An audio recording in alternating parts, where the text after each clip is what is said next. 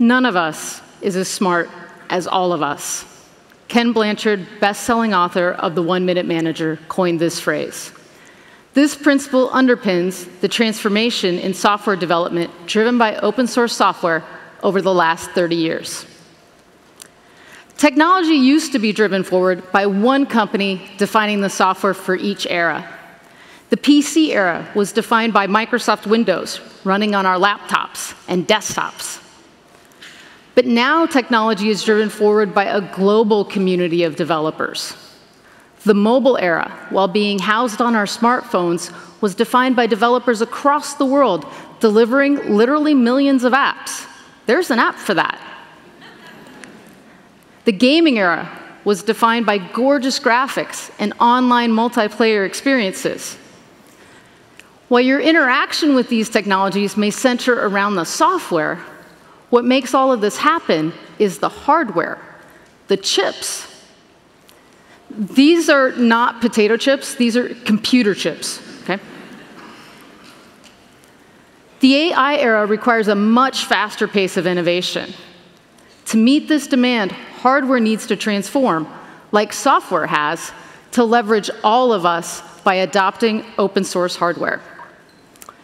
Let me tell you how hardware actually works to understand why the status quo won't be enough. Chips are made of transistors. A transistor is like a light switch. A light switch controls the flow of electricity, determining if a light is on or off. Transistors control the flow of electrons, creating digital zeros and ones. Technologists use transistors as the ink for their digital canvas.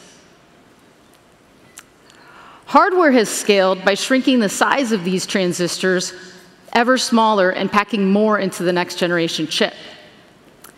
If we go back 50 years, transistors were measured in micrometers, smaller than a grain of sand.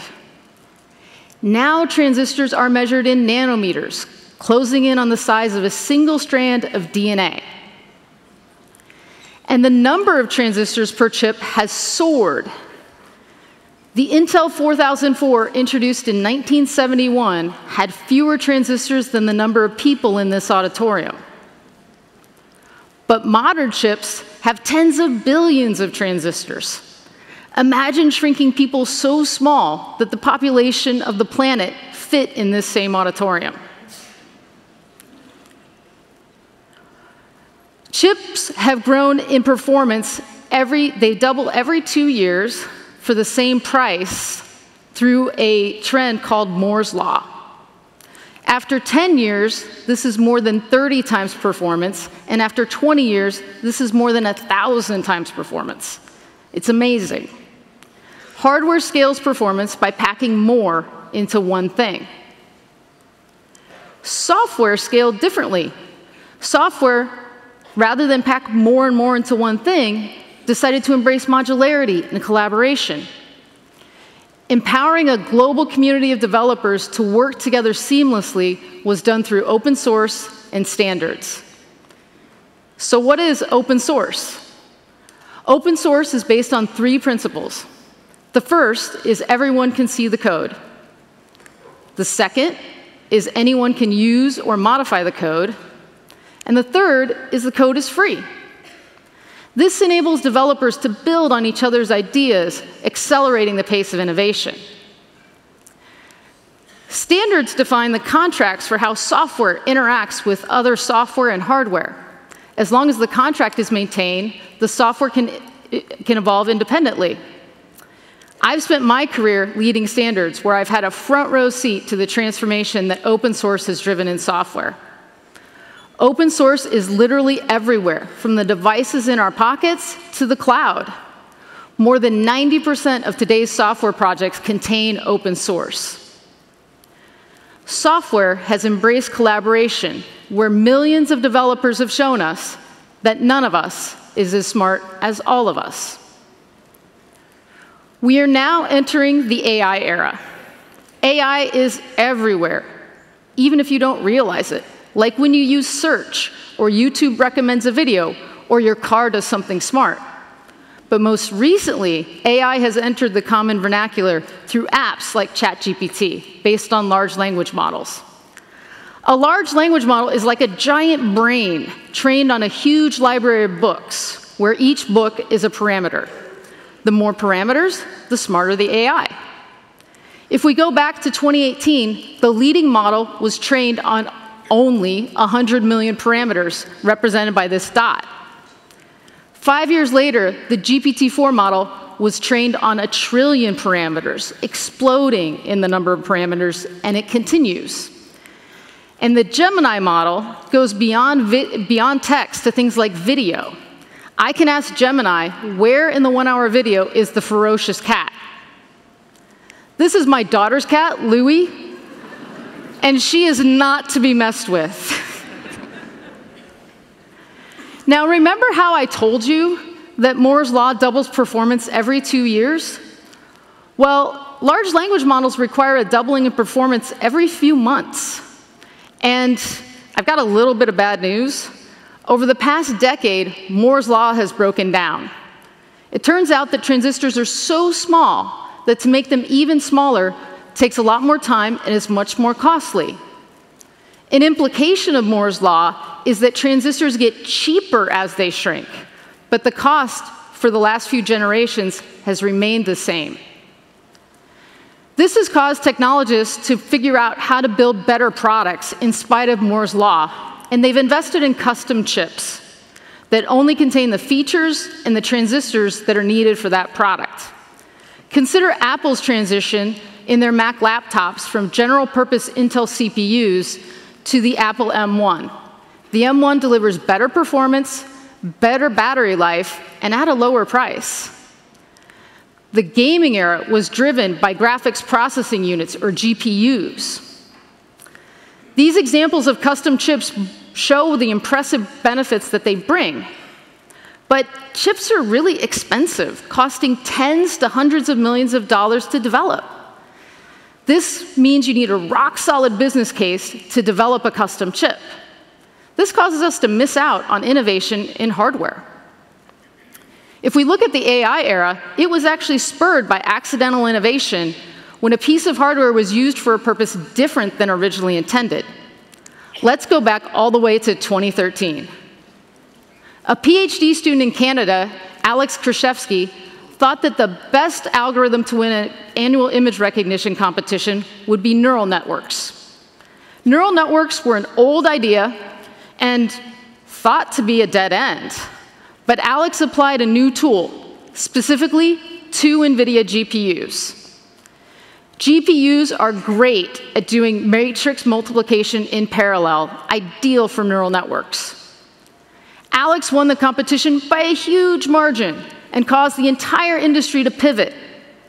Now GPUs and other new chips like Google's tensor processing unit are being used for AI research. These new chips, paired with new algorithms, deliver performance that Moore's Law simply cannot match. But how many approaches did researchers try until this breakthrough? Again, showing us that none of us is as smart as all of us.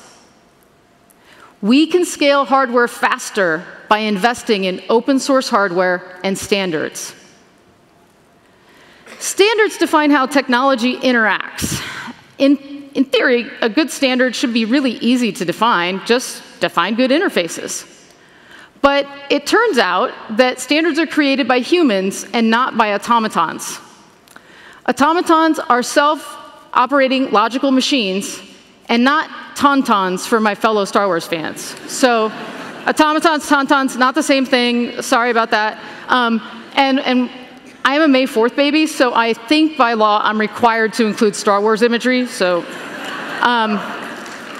but back to chips. So I have some gray hairs from negotiating with humans, where I learned that standards are hard, where people struggle to compromise and find common ground. Well, I find research on collective intelligence or group IQ fascinating.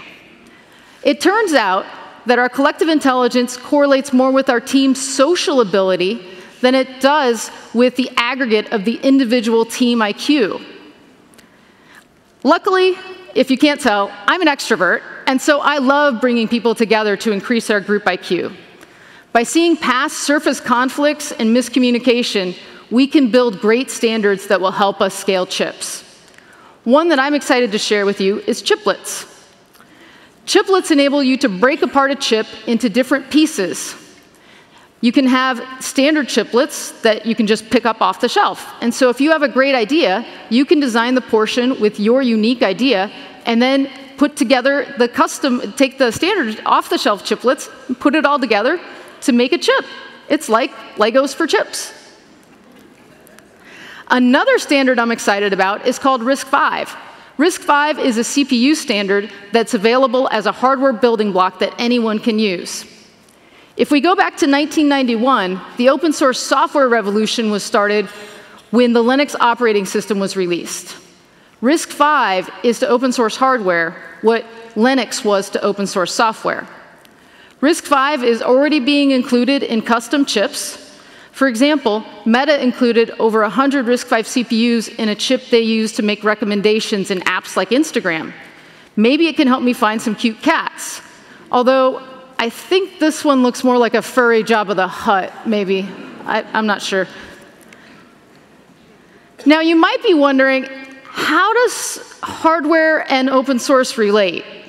Well, the crucial thing to know is that hardware is actually defined in a software language. And so all of the global collaboration mechanisms we've put in place for open source software apply directly to hardware.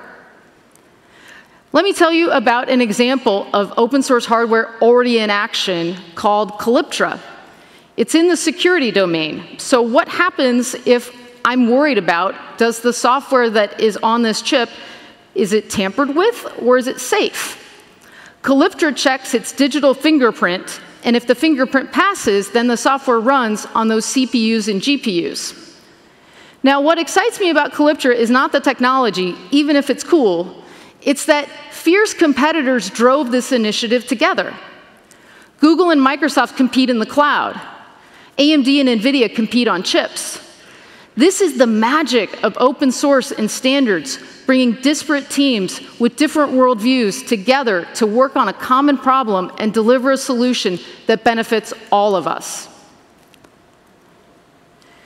Now, the history of open source was impressive, but what excites me is what it can do for us as a society and bring all of us forward and help all of us in our daily lives.